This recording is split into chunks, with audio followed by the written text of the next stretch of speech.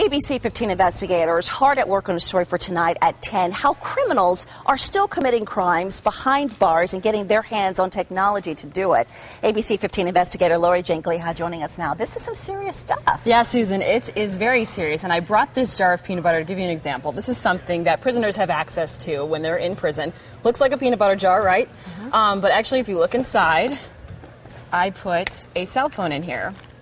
And this is how many prisoners are hiding their cell phones. They're being smuggled in, and they're coming up with really unique, extreme ways of hiding these phones. But what's the scariest part?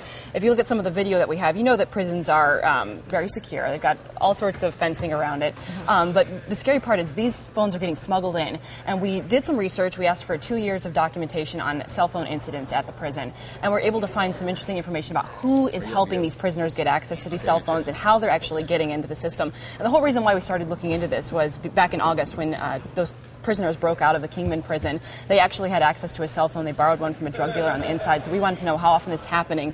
And we'll show you some of the extreme ways, other than the peanut butter jar, that they're actually... And not just getting them in, but using them. Oh, yeah, using them. Crimes. And some of the crimes that they're committing, very interesting. So make sure to tune in tonight at 10. Yeah, it's a very serious story you will want to definitely see tonight at 10. You can also look for an update on our website, abc15.com.